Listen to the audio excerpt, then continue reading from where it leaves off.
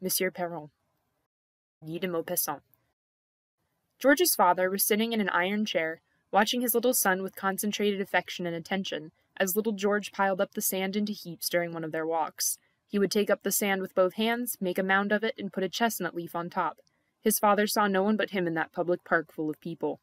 The sun was just disappearing behind the roofs of the Rue Saint-Lazare, but still shed its rays obliquely on that little overdressed crowd.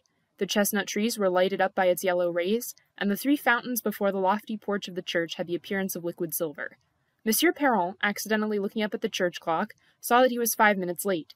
He got up, took the child by the arm, shook his dress, which was covered with sand, wiped his hands, and led him in the direction of the Rue Blanche.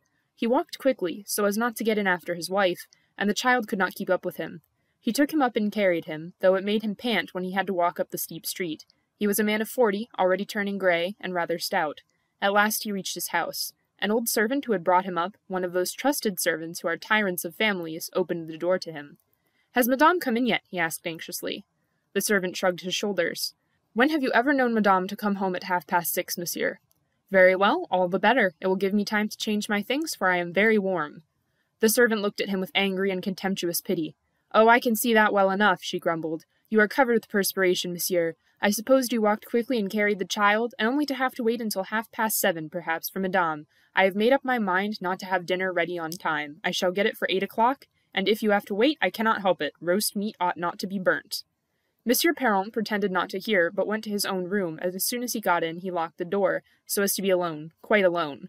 He was so used now to being abused and badly treated that he never thought himself safe except when he was locked in. What could he do? To get rid of Julie seemed to him such a formidable thing to do that he hardly ventured to think of it, but it was just as impossible to uphold her against his wife, and before another month the situation would become unbearable between the two. He remained sitting there with his arms hanging down, vaguely trying to discover some means to set matters straight, but without success. He said to himself, "It is lucky that I have George. Without him I should be very miserable." Just then the clock struck 7 and he started up. 7 o'clock and he had not even changed his clothes. Nervous and breathless, he undressed, put on a clean shirt, hastily finished his toilet, as if he had been expected in the next room for some event of extreme importance, and went into the drawing-room, happy at having nothing to fear. He glanced at the newspaper, went and looked out of the window, and then sat down again, when the door opened. The boy came in, washed, brushed, and smiling. Parent took him up in his arms and kissed him passionately. Then he tossed him into the air and held him up to the ceiling, but soon sat down again, as he was tired with all his exertion. Then, taking George on his knee, he made him ride a cock-horse. The child laughed and clapped his hands and shouted with pleasure, as did his father, who laughed until his big stomach shook, for it amused him almost more than it did the child. Parent loved him with all the heart of a weak, resigned, ill-used man. He loved him with mad bursts of affection, with caresses, and with all the bashful tendernesses which were always hidden in him, and which had never found an outlet, even at the early period of his married life, for his wife had always shown herself cold and reserved. Just then Julie came to the door with a pale face and glistening eyes, and in a voice which trembled with exasperation. "It is 7:30, monsieur." Parent gave an uneasy and resigned look at the clock and replied, "Yes, it is certainly 7:30. "Well, my dinner is quite ready now." Seeing the storm which was coming, he tried to turn it aside. "But did you not tell me when I came in that it would not be ready before 8? 8? What are you thinking about? You surely do not mean to let the child dine at 8 o'clock. It would ruin his stomach. Just suppose that he only had his mother to look after him. She cares a great deal about her child. Oh yes, we will speak about her. She is a mother. What a pity it is that there should be any mothers like her." Parent thought it was time to cut short a threatened scene. "Julie," he said, "I will not allow you to speak like that of your mistress. You understand me, do you not? Do not forget it in the future." The old servant, who was nearly choked with surprise, turned and went out, slamming the door so violently after her that the lustres on the chandelier rattled, and for some seconds it sounded as if a number of little invisible bells were ringing in the drawing-room. 8 o'clock struck, the door opened, and Julie came in again. She had lost her look of exasperation, but now she put on an air of cold and determined resolution, which was still more formidable. "Monsieur," she said, "I served your mother until the day of her death, and I have attended to you from your birth until now, and I think it may be good to say that I am devoted to the family." She waited for a reply, and Parent stammered, "Why, yes, certainly, my good Julie." "You know quite well," she continued, "that I have never done anything for the sake of money, but always for your sake, that I have never deceived you or lied to you, that you have never had to find fault with me." "Certainly, my good Julie." "Very well then, monsieur, it cannot go on any longer like this. I have said nothing and left you in your ignorance, out of respect and liking for you, but it is too much, and everyone in the neighborhood is laughing at you. Everybody knows about it, and so I must tell you also, although I do not like to repeat it. The reason why Madame comes in at any time she chooses is that she is doing abominable things." He seemed stupefied and not to understand, and could only stammer out, "Hold your tongue, you know I have forbidden you—" But she interrupted him with irresistible resolution. "No, monsieur, I must tell you everything now. For a long time Madame has been carrying on with Monsieur Limousin. I have seen them kiss scores of times behind the door. Ah, you may be sure that if Monsieur Limousin had been rich, Madame would never have married Monsieur Parent. If you remember how the marriage was brought about, you would understand the matter from beginning to end." Parent had risen, and stammered out, his face livid, "Hold your tongue, or—" She went on, however, "No, I mean to tell you everything. She married you from interest, and she deceived you from the very first day. It was all settled between them beforehand. You need only reflect for a few moments to understand it, and then, as she was not satisfied with having married you, as she did not love you, she has made your life miserable, so miserable that it has almost broken my heart when I have seen it." He walked up and down the room with hands clenched, repeating, "Hold your tongue, for he could find nothing else to say. The old servant, however, would not yield. She seemed resolved on everything. George, who had been at first astonished and then frightened at those angry voices, began to utter shrill screams, and remained behind his father, with his face puckered up and his mouth open, roaring.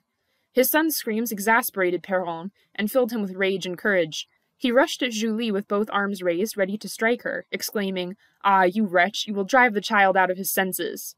He already had his hand on her when she screamed in his face, "Monsieur, you may beat me if you like, me who reared you, but that will not prevent your wife from deceiving you, or alter the fact that your child is not yours." He stopped suddenly, let his arms fall, and remained standing opposite to her, so overwhelmed that he could understand nothing more. "You need only to look at the child," she added, "to know who is its father. He is the very image of Monsieur Limousin. You only need to look at his eyes and forehead. Why, a blind man could not be mistaken in him." He had taken her by the shoulders and was now shaking her with all his might. "Viper! Viper!" he said. "Go out the room, viper! Go out, or I shall kill you! Go out! Go out!" And with a desperate effort he threw her into the next room. She fell across the table, which was laid for dinner, breaking the glasses. Then, rising to her feet, she put the table between her master and herself. While he was pursuing her, in order to take hold of her again, she flung terrible words at him. "You need only go out this evening after dinner, and come in immediately, and you will see. You will see whether I have been lying. Just try it, and you will see." She had reached the kitchen door and escaped, but he ran after her, up the back stairs to her bedroom, into which she had locked herself, and knocking at the door, he said, "You will leave my house this very instant." "You may be certain of that, monsieur," was her reply. "In an hour's time I shall not be here any longer." He then went slowly downstairs again, holding on to the banister so as not to fall, and went back to the drawing-room, where little George was sitting on the floor, crying. He fell into a chair and looked at the child with dull eyes. He understood nothing, knew nothing more. He felt dazed, stupefied, mad, as if he had just fallen on his head, and he scarcely even remembered the dreadful things the servant had told him. Then, by degrees, his mind, like muddy water, became calmer and clearer, and the abominable revelations began to work in his heart. He was no longer thinking of George. The child was quiet now and sitting on the carpet, but seeing that no notice was being taken of him, he began to cry. His father ran to him, took him in his arms, and covered him with kisses. His child remained to him at any rate. What did the rest matter? He held him in his arms and pressed his lips to his light hair, and relieved and composed, he whispered, "George, my little George, my dear little George." But he suddenly remembered what Julie had said. Yes, she had said that he was Limousin's child. Oh, it could not be possible, surely. He could not believe it, could not doubt, even for a moment, that he was his own child. It was one of those low scandals which spring from servants' brains. And he repeated, "George, my dear little George." The youngster was quiet again now that his father was fondling him. Parent felt the warmth of the little chest penetrate through his clothes, and it filled him with love, courage, and happiness. That gentle warmth soothed him, fortified him, and saved him. Then he put the small curly head away from him a little, and looked at it affectionately, still repeating, "George, oh my little George." But suddenly he thought, suppose he were to resemble Limousin after all? He looked at him with haggard, troubled eyes, and tried to discover whether there was any likeness in his forehead, in his nose, mouth, or cheeks. His thoughts wandered as they do when a person is going mad, and his child's face changed in his eyes, and assumed a strange look and improbable resemblances. The hall bell rang. Parent gave a bound as if a bullet had gone through him. "There she is," he said. "What shall I do?" And he ran and locked himself up in his room to have time to bathe his eyes. But in a few moments another ring at the bell made him jump again, and then he remembered that Julie had left, without the housemaid knowing it, so nobody would go to open the door. What was he to do? He went himself, and suddenly he felt brave, resolute, ready for dissimulation and the struggle. The terrible blow had matured him in a few moments. He wished to know the truth, he desired it with the rage of a timid man and with the tenacity of an easy-going man who has been exasperated. Nevertheless, he trembled. Does one know how much excited cowardness there often is in boldness? He went to the door with furtive steps and stopped to listen, his heart beat furiously. Suddenly, however, the noise of the bell over his head startled him like an explosion. He seized the lock, turned the key, and opening the door, saw his wife and Maupassant standing before him on the stairs. With an air of astonishment, which also betrayed a little irritation, she said, "So you open the door now? Where's Julie?" His throat felt tight and his breathing was labored as he tried to reply without being able to utter a word. "Are you dumb?" she continued. "I ask you where Julie is." She has gone," he managed to stammer. His wife began to get angry. "What do you mean by gone? Where has she gone? Why?" By degrees he regained his coolness. He felt an intense hatred rise up in him for that insolent woman who was standing before him. "Yes, she has gone altogether. I sent her away." "You have sent away Julie? Why, you must be mad." "Yes, I sent her away because she was insolent, and because she was ill-using the child." "Julie?" "Yes, Julie. What was she insolent about?" "About you." "About me?" "Yes, because the dinner was burnt and you did not come in." "And she said offensive things about you which I could not listen to." "What did she say?" "It is no good repeating them." "I want to hear them." "She said it was unfortunate for a man like me to be married to a woman like you, unpunctual, careless, disorderly, a bad mother and a bad wife." The young woman had gone into the anteroom, followed by Maupassant, who did not say a word at this unexpected condition of things. She shut the door quickly, threw her cloak on a chair, and going straight up to her husband, she stammered out, You say that I am—" Very pale and calm, he replied, "I say nothing, my dear. I am simply repeating what Julie told me, as you wanted to know what it was, and I wish you to remark that I turned her off just on account of what she said." She trembled with a violent longing to tear out his beard and scratch his face. In his voice and manner she felt that he was asserting his position as master. Although she had nothing to say by way of reply, she tried to assume the offensive by saying something unpleasant. "I suppose you have had dinner?" she asked. "No, I waited for you." She shrugged her shoulders impatiently. "It is very stupid of you to wait after 7:30, she said. "You might have guessed that I was detained, that I had a good many things to do, visits and shopping." And then suddenly she felt that she wanted to explain how she had spent her time, and told him in abrupt, haughty words that, having to buy some furniture in a shop a long distance off, very far off, in the Rue de Rennes, she had met Maupassant at 7:30 on the Boulevard Saint-Germain, and that then she had gone with him to have something to eat in a restaurant, as she did not like to go to one by herself, although she was faint with hunger. That was how she had dined with Maupassant, if it could be called dining, for they had only some soup and half a chicken, as they were in a great hurry to get back. Parent replied simply, "Well, you were quite right. I am not finding fault with you." Then Maupassant, who had not spoken until then, and who had half hidden behind Henriette, came forward and put out his hand, saying, "Are you very well?" Parent took his hand, and shaking it gently, replied, "Yes, I am very well." But the young woman had felt a reproach in her husband's last words. "Finding fault? Why do you speak of finding fault? One might think that you meant to imply something." "Not at all," he replied by way of excuse. "I simply meant that I was not at all anxious although you were late, and that I did not find fault with you for it." She, however, took the high hand and tried to find a pretext for a quarrel. "Although I was late, one might really think that it was 1 o'clock in the morning and that I spent my nights away from home." "Certainly not, my dear. I said late because I could find no other word. You said you should be back at 6:30, and you returned at 8:30. That was surely being late. I understand it perfectly well. I am not at all surprised, even. But I can hardly use any other word." "But you pronounce them as if I had been out all night." "Oh no, oh no." She saw that he would yield on every point, and she was going into her own room, when at last she noticed that George was screaming, and then she asked, with some feeling, "What is the matter with the child?" "I told you that Julie had been rather unkind to him." "What has the wretch been doing to him?" "Oh, nothing much. She gave him a push and he fell down." She wanted to see her child and ran into the dining room, but stopped short at the sight of the table covered with spilt wine, with broken decanters and glasses, and overturned salt-cellars. "Who did all that mischief?" she asked. "It was Julie who—" But she interrupted him furiously. "That is too much, really. Julie speaks to me as if I were a shameless woman, beats my child, breaks my plates and dishes, turns my house upside down, and it appears that you think it is all quite natural." "Certainly not, as I have got rid of her." "Really, you have got rid of her. But you ought to have given her in charge. In such cases one ought to call in the commissary of police." "But, my dear, I really could not. There was no reason. It would have been very difficult." She shrugged her shoulders disdainfully. "There, you will never be anything but a poor wretched fellow, a man without a will, without any firmness or energy. She must have said some nice things to you, your Julie, to make you turn her off like that. I should like to have been here for a minute, only for a minute." Then she opened the drawing-room door and ran to George. took him into her arms and kissed him, and said, "Georgie, what is it, my darling, my pretty one, my treasure?" Then, suddenly turning to another idea, she said, "But the child has had no dinner. You've had nothing to eat, my pet?" "No, mamma." Then she again turned furiously upon her husband. "Why, you must be mad, utterly mad. It is 8:30, and George has had no dinner." He excused himself as best he could, for he had nearly lost his wits through the overwhelming scene in the explanation, and felt crushed by this ruin of his life. "But, my dear, we were waiting for you, as I did not wish to dine without you. As you come home late every day, I expected you every moment." She threw her bonnet, which she had kept on till then, into an easy-chair, and in an angry voice she said, "It is really intolerable to have to do with people who can understand nothing, who can divine nothing, and do nothing by themselves. So I suppose, if I were to come in at 12 o'clock at night, the child would have had nothing to eat, just as if you could not have understood that, as it was after 7:30, I was prevented from coming home, that I had met with some hindrance?" Parent trembled, for he felt that his anger was getting the upper hand, but Limousin interposed, and turning toward the young woman, said, "My dear friend, you are altogether unjust. Parent could not guess that you would have come here so late, as you never do so, and then how could you expect him to get over the difficulty all by himself after having sent away Julie?" But Henriette was very angry and replied, "Well, at any rate, he must get over the difficulty himself, for I will not help him," she replied. "Let him settle it." And she went into her own room, quite forgetting that her child had not had anything to eat.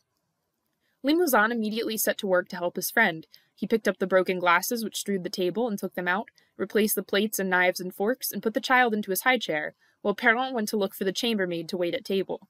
The girl came in great astonishment, as she had heard nothing in George's room, where she had been working. She soon, however, brought in the soup, a burnt leg of mutton, and mashed potatoes. Parent sat by the side of the child, very much upset and distressed at all that had happened. He gave the boy his dinner, and endeavored to eat something himself, but he could only swallow with an effort, as his throat felt paralyzed. By degrees he was seized with an insane desire to look at Limousin, who was sitting opposite to him, making bread pellets, to see whether George was like him, but he did not venture to raise his eyes for some time. At last, however, he made up his mind to do so, and gave a quick, sharp look at the face which he knew so well, although he almost fancied that he had never examined it carefully. It looked so different to what he had imagined. From time to time he looked at Limousin, trying to recognize a likeness in the smallest lines of his face, in the slightest features, and then he looked at his son under the pretext of feeding him.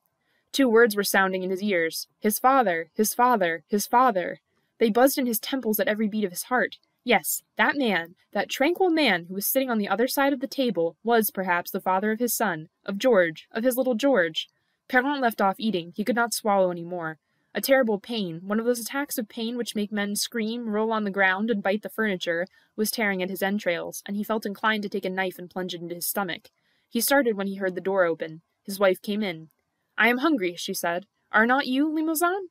He hesitated a little, and then said, "Yes, I am, upon my word." She had the leg of mutton brought in again. Parent asked himself, "Have they had dinner, or are they late because they have had a lovers' meeting?" They both ate with a very good appetite.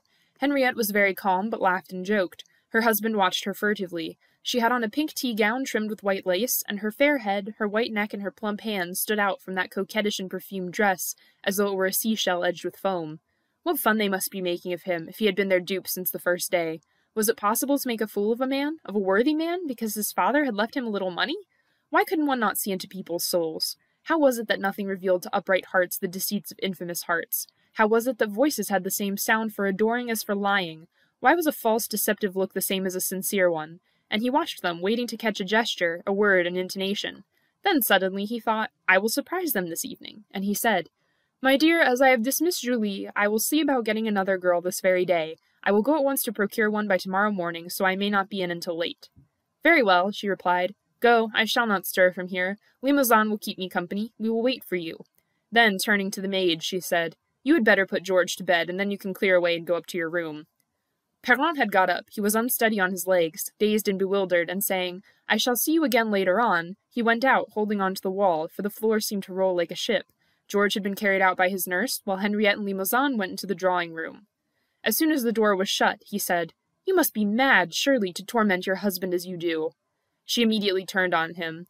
"Ah, do you know that I think the habit you have got into lately, of looking upon Parent as a martyr, is very unpleasant?" Limousin threw himself into an easy-chair and crossed his legs. "I am not setting him up as a martyr in the least, but I think that, situated as we are, it is ridiculous to defy this man as you do, from morning till night." She took a cigarette from the mantelpiece, lighted it, and replied, But I do not defy him, quite the contrary, only he irritates me by his stupidity, and I treat him as he deserves. Limousin continued impatiently. What you are doing is very foolish. I am only asking you to treat your husband gently, because we both of us require him to trust us. I think you ought to see that. They were close together. He, tall, dark, with long whiskers and the rather vulgar manners of a good-looking man who is very well satisfied with himself. She, small, fair, and pink, a little Parisian, born in the back room of a shop, half cocotte and half bourgeoise, brought up to entice customers into the store by her glances, and married, in consequence, to a simple, unsophisticated man who saw her outside the door every morning when he went out and every evening when he came home. "But do you not understand, you great booby," she said, "that I hate him just because he married me, because he bought me? In fact, because everything that he says and does, everything that he thinks, acts on my nerves? He exasperates me every moment by his stupidity, which you call his kindness, by his dullness, which you call his confidence, and then, above all, because he is my husband instead of you. I feel him between us, although he does not interfere with us much. And then, no, it is, after all, too idiotic of him not to guess anything. I wish he would, at any rate, be a little jealous. There are moments when I feel inclined to say to him, 'Do you not see, you stupid creature, that Paul is my lover?' It is quite incomprehensible that you cannot understand how hateful he is to me, how he irritates me. You always seem to like him, and you shake hands with him cordially. Men are very extraordinary at times." "One must know how to dissimulate, my dear." "It is no question of dissimulation, but of feeling. One might think that when you men deceive one another, you like each other better on that account, while we women hate a man from the moment that we have betrayed him. I do not see why one should hate an excellent fellow because one is friendly with his wife." "You do not see it? You do not see it? You all of you are wanting in refinement of feeling. However, that is one of those things which one feels and cannot express. And then, moreover, one ought not. No, you would not understand. It is quite useless. You men have no delicacy of feeling." And smiling, with the gentle contempt of an impure woman, she put both hands on his shoulders and held up her lips to him.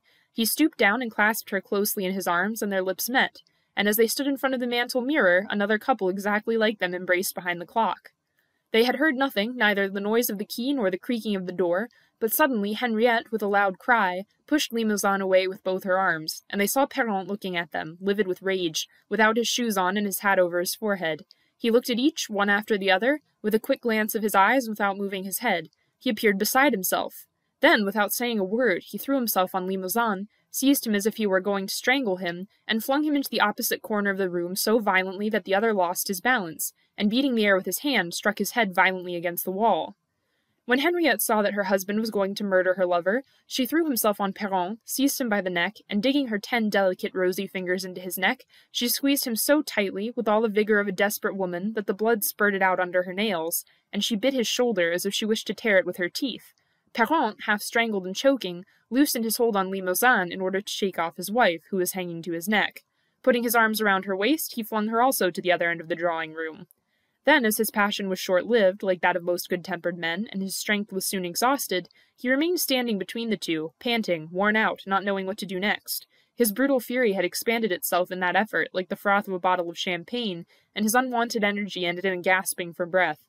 As soon as he could speak, however, he said, "Go away, both of you immediately, go away." Limousin remained motionless in his corner, against the wall, too startled to understand anything as yet, too frightened to move a finger, while Henriette, with her hands resting on a small round table, her head bent forward, her hair hanging down, the bodice of her dress unfastened, waited like a wild animal which is about to spring. Parent continued in a stronger voice, "Go away immediately, get out of the house." His wife, however, seeing that he had got over his first exasperation, grew bolder, drew herself up, took 2 steps toward him, and, grown almost insolent, she said, "Have you lost your head? What is the matter with you? What is the meaning of this unjustifiable violence?" But he turned toward her, and raising his fist to strike her, he stammered out, Oh, this is too much, too much. I heard everything. Everything, do you understand? Everything. You wretch, you are 2 wretches. Get out of the house, both of you. Immediately, or I shall kill you. Leave the house." She saw that it was all over, and that he knew everything, that she could not prove her innocence, and that she must comply, but all her impudence had returned to her, and her hatred for the man, which was aggravated now, drove her to audacity, made her feel the need of bravado, and of defying him, and she said in a clear voice, "Come, Limousin, as he is going to turn me out of doors, I will go to your lodgings with you." But Limousin did not move, and Parent, in a fresh access of rage, cried out, "Go, will you? Go, you wretches, or else—" He seized a chair and whirled it over his head. Henriette walked quickly across the room, took her lover by the arm, dragged him from the wall to which he appeared fixed, and led him toward the door, saying, "Do come, my friend, you see that the man is mad, do come." As she went out, she turned round to her husband, trying to think of something that she could do, something that she could invent to wound him to the heart as she left the house, and an idea struck her, one of those venomous, deadly ideas in which all a woman's perfidy shows itself, and she said resolutely, "I am going to take my child with me." Parent, stupefied, and stammered, Your child? You dare talk of your child? You venture to ask for your child after... Oh, that is too much. Go, you vile creature."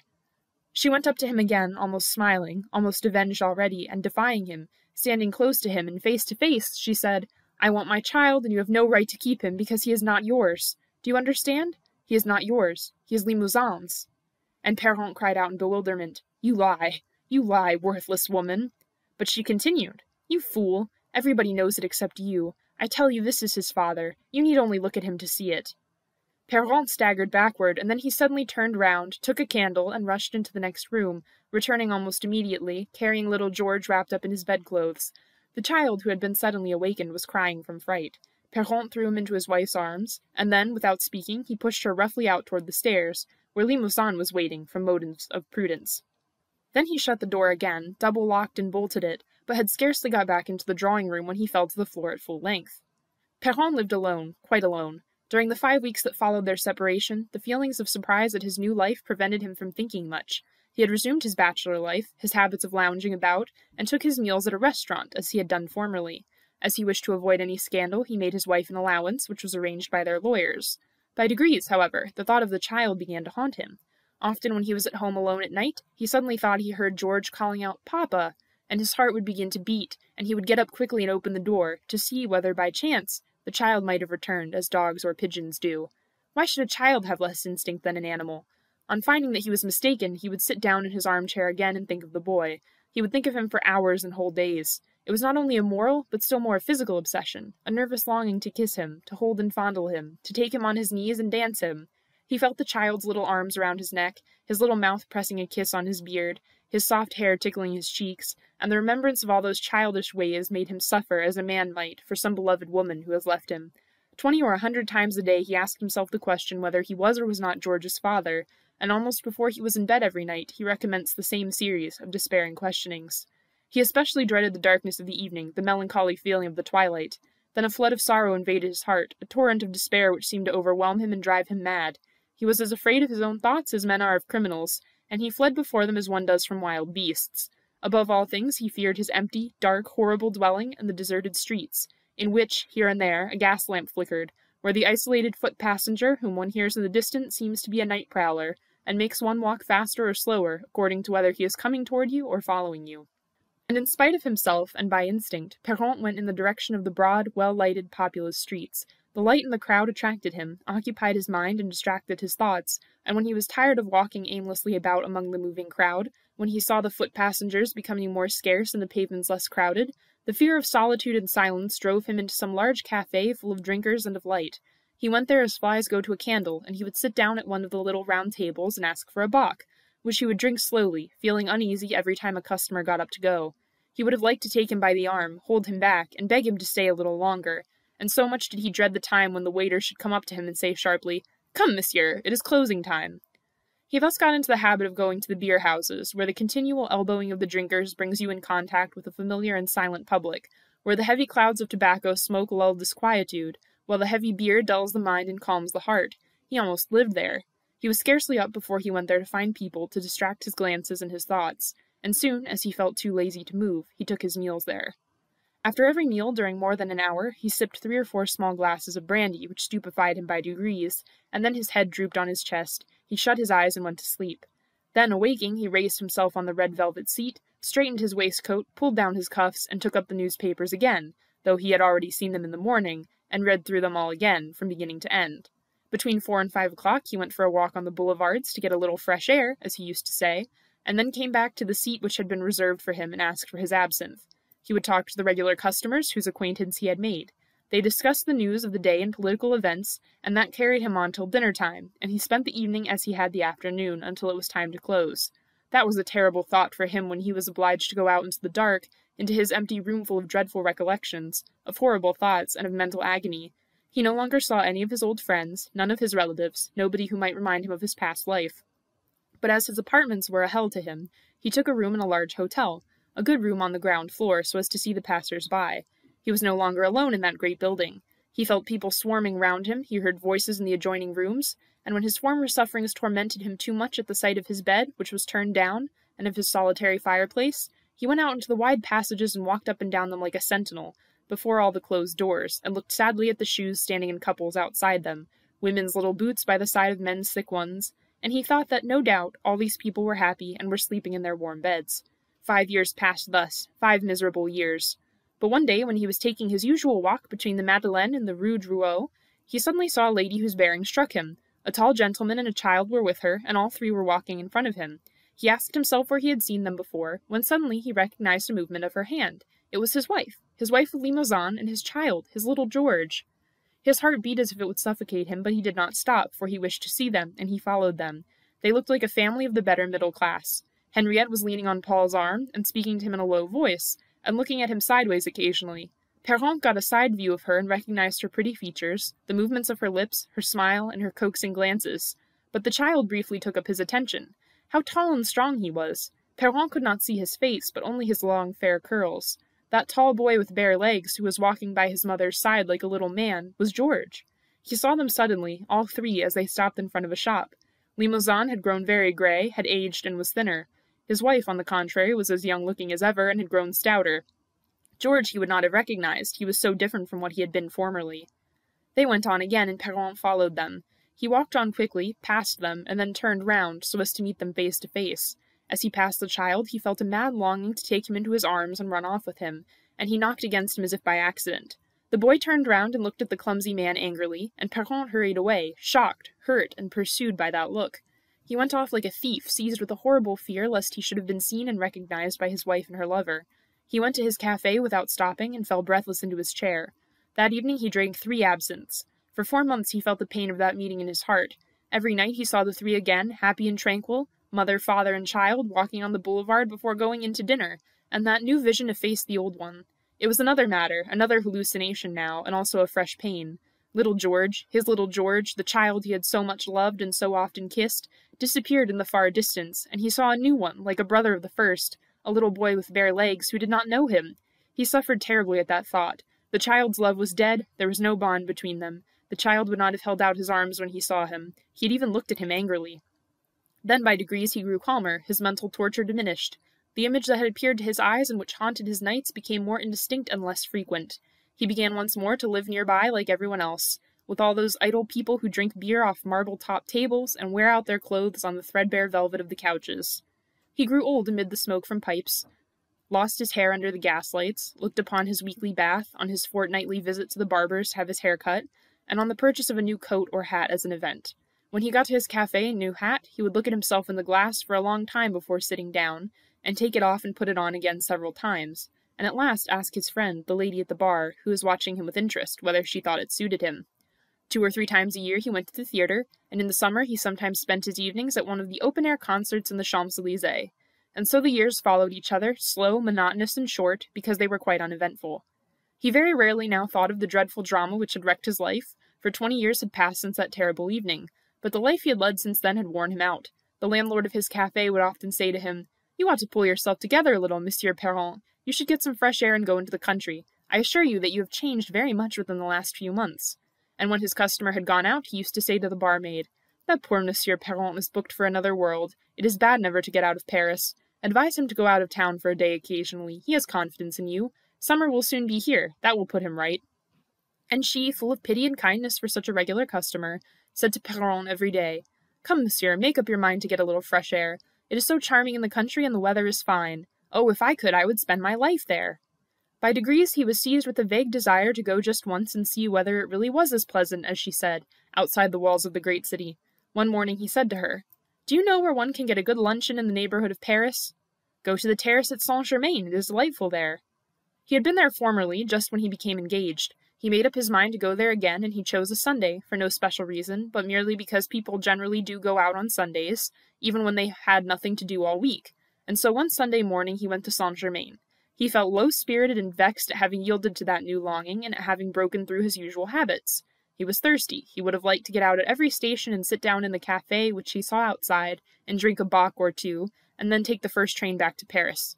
The journey seemed very long to him. He could remain sitting for whole days, as long as he had the same motionless objects before his eyes, but he found it very trying and fatiguing to remain sitting while he was being whirled along, and to see the whole country fly by while he himself was motionless. However, he found the Seine interesting every time he crossed it. Under the bridge at Chatou, he saw some small boats going at great speed under the vigorous strokes of the bare-armed oarsmen, and he thought, "There are some fellows who are certainly enjoying themselves." The train entered the tunnel just before you get to the station at Saint-Germain, and presently stopped at the platform. Parent got out and walked slowly, for he already felt tired, toward the terrace, with his hands behind his back, and when he got to the iron balustrade, stopped to look at the distant horizon. The immense plain spread out before him as vast as the sea, green and studded with large villages, almost as populous as towns. The sun bathed the whole landscape in its full, warm light. The Seine wound like an endless serpent through the plain, flowed round to the villages and along the slopes. Parent inhaled the warm breeze, which seemed to make his heart young again, to enliven his spirits, to vivify his blood, and said to himself, "Why, it is delightful here!" Then he went on a few steps and stopped again to look about him. The utter misery of his existence seemed to be brought into full relief by the intense light which inundated the landscape. He saw his 20 years of café life, dull, monotonous, heartbreaking. He might have travelled as others did, have gone among foreigners, to unknown countries beyond the sea, have interested himself somewhat in everything which other men are passionately devoted to, in arts and science. He might have enjoyed life in 1,000 forms, that mysterious life which is either charming or painful, constantly changing, always inexplicable and strange. Now, however, it was too late. He would go on drinking bock after bock until he died, without any family, without friends, without hope, without any curiosity about anything, and he was seized with a feeling of misery and a wish to run away, to hide himself in Paris, in his café and his lethargy. All the thoughts, all the dreams, all the desires which are dormant in the slough of stagnating hearts had reawakened, brought to life by those rays of sunlight on the plain. Parent felt that if he were to remain there any longer he should lose his reason, and he made haste to get to the pavilion Henri IV for lunch, to try and forget his troubles after, under the influence of wine and alcohol, and at any rate to have someone to speak to. He took a small table in one of the arbours, from which one can see all the surrounding country, ordered his lunch, and asked to be served at once. Then some more people arrived and sat down at tables near him. He felt more comfortable. He was no longer alone. 3 persons were eating luncheon near him. He looked at them 2 or 3 times without seeing them clearly, as one looks at total strangers. Suddenly a woman's voice sent a shiver through him which seemed to penetrate to his very marrow. "George," it said, "will you carve the chicken?" And another voice replied, "Yes, mamma." Parent looked up and he understood. He guessed immediately who those people were. He should certainly not have known them again. His wife had grown quite white and very stout, an elderly, serious, respectable lady, and she held her head forward as she ate for fear of spotting her dress. Although she had a table napkin tucked under her chin, George had become a man. He had a slight beard, that uneven and almost colourless beard which adorns the cheeks of youths. He wore a high hat, a white waistcoat, and a monocle, because it looked swell, no doubt. Parent looked at him in astonishment. Was that George, his son? No, he did not know that young man. There could be nothing in common between them. Maupassant had his back to him and was eating, with his shoulders rather bent. All 3 of them seemed happy and satisfied. They came and took luncheon in the country at well-known restaurants. They had had a calm and pleasant existence, a family existence in a warm and comfortable house, filled with all those trifles which make life agreeable, with affection, with all those tender words which people exchange continually when they love each other. They had lived thus, thanks to him, Parent, on his money, after having deceived him, robbed him, ruined him. They had condemned him, the innocent, simple-minded, jovial man, to all the miseries of solitude, to that abominable life which he had led, between the pavement and a bar-room, to every mental torture and every physical misery. They had made him a useless, aimless being, a waif in the world, a poor old man without any pleasures, any prospects, expecting nothing from anybody or anything. For him, the world was empty because he loved nothing in the world. He might go among other nations, or go about the streets, or go into all the houses in Paris, open any room, but he would not find any door the beloved face, the face of a wife or child, which smiles when it sees you. This idea worked upon him more than any other, the idea of a door which one opens to see and embrace somebody behind it. And that was the fault of those 3 wretches, the fault of that worthless woman, of that infamous friend, and of that tall, light-haired lad who put on insolent airs. Now he felt as angry with the child as he did with the other 2. Was he not Maupassant's son? Would Maupassant have kept him and loved him otherwise? Would not Maupassant very quickly have got rid of the mother and of the child, if he had not felt sure that it was his, positively his? Does anybody bring up other people's children? And now there they were, quite close to him, those 3 who had made him suffer so much. Parent looked at them, irritated and excited at the recollection of all his sufferings and of his despair, and was especially exasperated at their placid and satisfied looks. He felt inclined to kill them, to throw his siphon of seltzer water at them, to split open Limousin's head, as he every moment bent it over his plate, raising it again immediately. He would have his revenge now, on the spot, as he had them under his hand, but how? He tried to think of some means. He pictured such dreadful things as one reads of in the newspapers occasionally, but could not hit on anything practical. And he went on drinking to excite himself, to give himself courage not to allow such an opportunity to escape him, as he might never have another. Suddenly an idea struck him, a terrible idea. He left off drinking to mature it. He smiled as he murmured, I have them, we shall see, we shall see.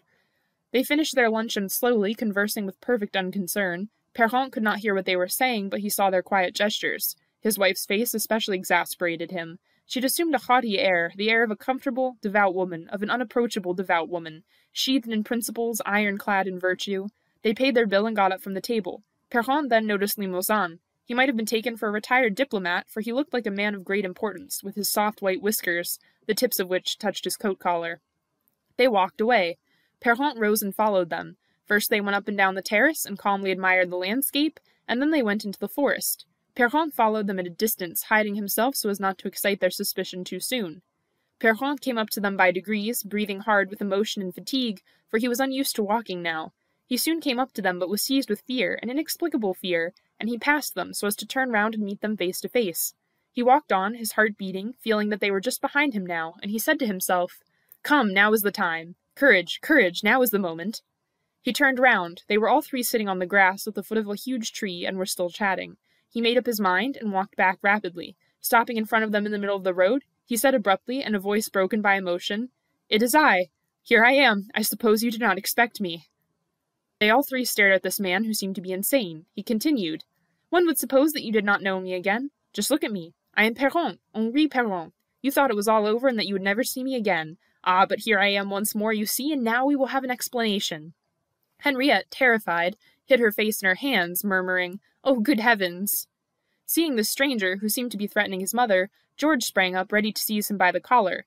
Limousin, thunderstruck, looked in horror at this apparition, who, after gasping for breath, continued, So now we will have an explanation, at the proper moment which has come. You deceived me, you condemned me to the life of a convict, and you thought that I should never catch you? The young man took him by the shoulders and pushed him back. Are you mad? He asked. What do you want? Go on your way immediately, or I shall give you a thrashing. What do I want? Replied Parent. I want to tell you who these people are. George, however, was in a rage, and shook him, and was even going to strike him. Let me go, said Parent. I am your father. There, see whether they recognize me now, the wretches. The young man, thunderstruck, unclenched his fists and turned toward his mother. Parent, as soon as he was released, approached her. Well, he said, tell him yourself who I am. Tell him that my name is Henri Parent, that I am his father because his name is George Parent, because you are my wife, because you are all three living on my money, on the allowance of 10,000 francs which I have made you since I drove you out of my house.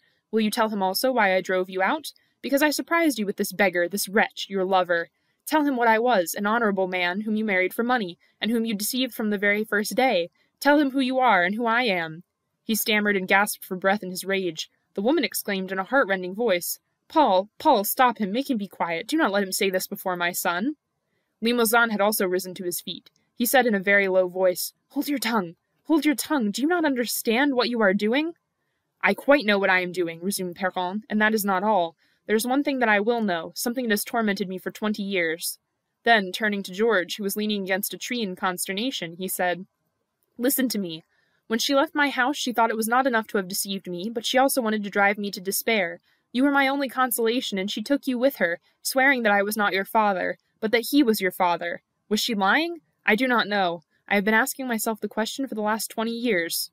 He went close up to her, tragic and terrible, and pulling away her hands, with which she had covered her face, he continued, Well now, I call upon you to tell me which of us two is the father of this young man, he or I, your husband or your lover. Come, tell us.